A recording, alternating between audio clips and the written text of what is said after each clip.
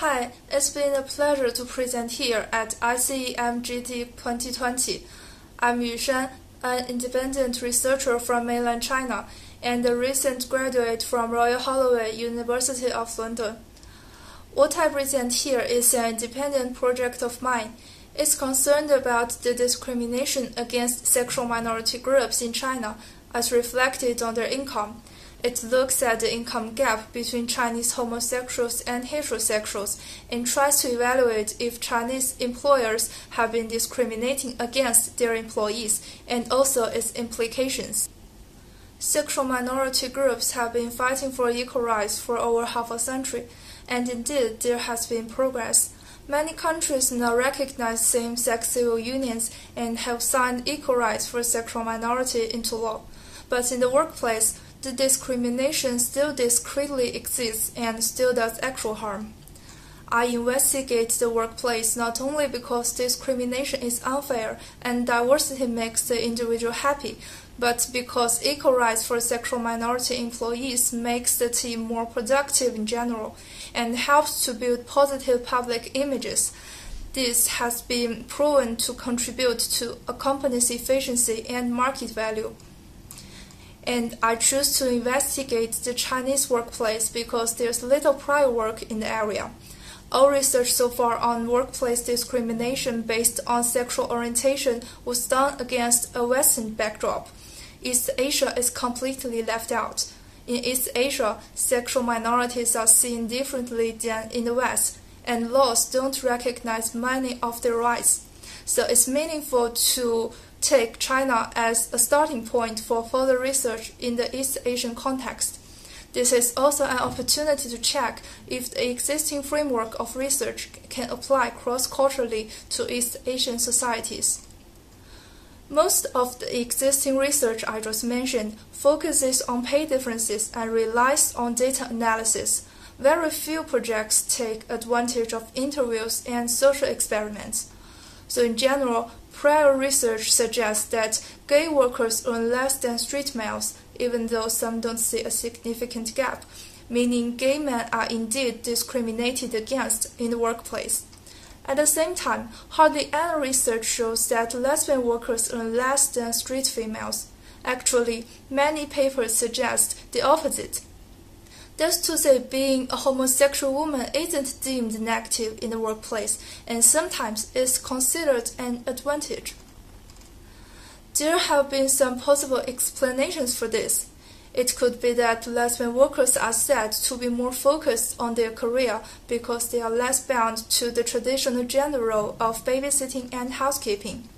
It could also be that lesbian workers are more motivated because they don't expect male partners to provide for them. Now, while existing research almost invariably relies on tried and true regression analysis between income and sexual orientation, there's still something contentious about the methodology they used. First, on the samples taken. It used to be a popular option to survey employees working in a single sector or even for a single big-name company. Samples taken this way are statistically significant, but I doubt if the conclusions drawn from there can apply to the entire labor market. Different workplace cultures manifest as different attitudes towards sexual minorities who are sensitive to this difference. In certain sectors, the discrimination could even be the other way around. Gay men in fashion industry could earn more than straight men because they are seen as being more refined. Likewise, samples taken on queer forums or discussion groups can be biased toward a certain circle or stratum of the society and skew the income numbers. It's still difficult to gather a large enough sample that equally represents everyone of the sexual minority. Second, on identifying homosexuals. Some researchers had the participants report their orientation, and others deduce it from the participants' response to questions such as "Who do you live with?" The problem with the former approach is that homosexuals often conceal their orientation, and more so if they are interviewed in the workplace. On the other hand, the latter approach sees a lot of false positives, since just because your roommate shares your gender doesn't mean you are homosexual. Third, on calculating income. Some researchers compare annual incomes, others compare daily wages, and yet others take overtime work into account and compare hourly rates. Overtime is a tricky factor because the amount of overtime varies a lot across different sectors and age groups. So my research is based on data from the 2015 Chinese General Social Survey administered by the Chinese Academy of Social Sciences. To this day, it remains the most inclusive, rigorous, and long-lasting social survey ever done in mainland China. It sampled the population through multi-stage stratified sampling and interviewed each participant in person. These 11,000 validated responses are one's best bet at a dataset that encompasses the entire Chinese society. To accurately identify homosexuals, I took advantage of the survey's design. So participants of that survey are asked to provide information on family members that may or may not live with them, such as their gender and relation to the participant. Here, I consider a participant homosexual if they describe someone of their gender to be spouse or partner.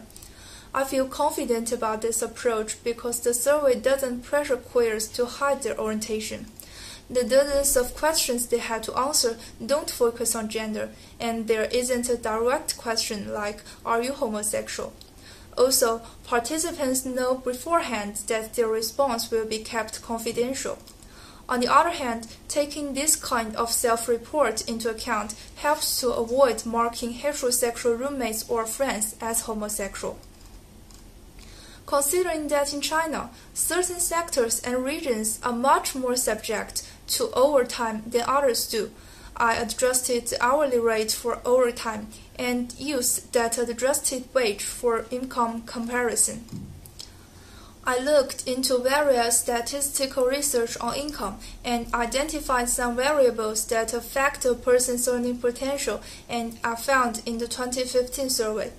This includes participants' nationality, political standing, education, work experience, job type, and speaking and listening proficiency in Mandarin and English. With this, I set up a regression model and compared income between male heterosexuals and homosexuals and female heterosexuals and homosexuals. Surprisingly, the model shows that in mainland China and across genders, there isn't a significant income gap between heterosexuals and homosexuals. But as we know, East Asian countries such as China, Japan, and Korea have been sort of a gray zone for sexual minorities. Laws don't endorse same-sex marriage and don't recognize the right to inherit property from a deceased same-sex partner. There's little to no law to protect queers' rights in general, and governments don't support their activism. Especially in China, where the culture emphasizes tradition, collectivism, obedience, and the continuation of family lineage, the society naturally sees queers through a tinted lens. So why do sexual minorities in mainland China not take an income penalty? Existing research on sexual minorities in mainland China mostly focuses on AIDS control, but I was able to find a possible explanation for my conclusion in non-academic literature. United Nations Development Programme's 2016 report, Being LGBT in China, surveys more than 30,000 queers and arrives at a conclusion. LGBT in China hardly ever come out of the closet, with just 5.4% of them disclosing their orientation in the workplace. So it's likely that Chinese LGBT workers try harder than their Western counterparts do to hide their sexual identity in their workplace. Discrimination doesn't hit them if their colleagues don't know about their orientation. But even when sexual minorities hide their orientation and don't earn less for not being straight, they still feel discriminated against in the workplace. In China, this takes various forms, including being told to dress, speak, and behave more properly, or even bitter comments on their image. So, hiding one's identity in the public causes emotional pressure, which is prevalent among sexual minorities in mainland China. and the push towards modern diversity management will certainly benefit both the sexual minority and business in the long run. As to the limitations of my research, at first glance it seems suspicious that my results don't line up with existing findings that are based off self-reports on discrimination against Chinese sexual minorities. Admittedly, their findings are based off self-reporting by a limited slice of the population, and they focus on subjective feelings instead of quantitative comparison of income. But it still raises a red flag that I arrived at an opposite conclusion because my methodology isn't perfect either. And as I mentioned earlier, there's no prior work to check against. First, the Chinese General Social Survey is not specialized for investigating the situation of sexual minorities. Just because its data are widely used for research doesn't mean the data are accurate with regards to sexual minorities. For example, when interviewers show their prejudice against queers, homosexual participants would withhold the truth. Despite this, more sexual minority scholars have come to do what I did. Now, they rely on general social surveys, which offer larger samples but less targeted towards studying sexual minorities. In the foreseeable future, researchers will still find it hard to obtain datasets that are both large enough and accurate for their topics. Second, the deduction method that I use to identify homosexuals obviously excludes participants that were not in a long-term relationship at survey time, because they didn't report having a same-sex partner. This probably caused inaccuracy, not only because I may have left out many homosexuals, but also because scholars have recently concurred that there are far wider gaps in partner-based comparison of total personal income when compared with population-based income. But because my research shows that Chinese homosexuals in a relationship don't take a significant income penalty, the consensus I just mentioned could also imply that single Chinese homosexuals don't earn less for being homosexual. A meta-analysis of existing work should offer insights and help researchers to fix anomalies in the raw data. And third, there's yet to be a universal statistical methodology that accounts for salary, bonuses, variations in work time, and more importantly, different income structures in different economies, cultures, and industries. I chose to ignore bonuses in my income comparison, but in mainland China, state employees rely much heavier on bonuses than private sector's employees do, which means that ignoring bonuses could make civil servants and similar professions' income appear much lower. The lesson to learn here is probably that further studies on income of a certain sexual minority group must pay a closer attention to structures of the income and accordingly decide how to calculate it. On a side note, in recent years, researchers are moving away from income, which is easy to draw from readily available data.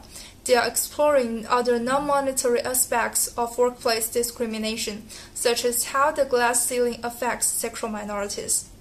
Another issue worth noting is that hardly any research has properly subdivided sexual minorities and separately studied each subgroup, such as bisexual people, asexual people, and transgender people. Most contemporary research just conflate them with homosexuals. Considering some of these subgroups may be even more marginalized and produce extreme responses to surveys, identifying them as separate subjects for discussion can enhance existing research. Also, it's been reported that white gay men are less subject to discrimination than other gay men are, so researchers working with multi-ethnic datasets have to be aware of how racial discrimination plays a role. Likewise, I believe differences in religious affiliation could have a similar impact. Finally, researchers working on discrimination against East Asian sexual minorities should be aware that methodologies used to study the same subject in the West and the corresponding conclusions don't necessarily apply as is. Different culture and mores could turn into different forms of discrimination against sexual minorities. On top of that, The validity of self-reporting is also culture-dependent. Still, since data analysis has its aforementioned limitations, conducting individual interviews in the target culture is probably an indispensable step towards a satisfactory theoretical framework for further research in this area. This concludes my report. Thanks for making it through the end. It takes collaborative effort to further develop the study of sexual minorities, so please do leave a comment or email me with your questions and thoughts. I'm more than happy to discuss.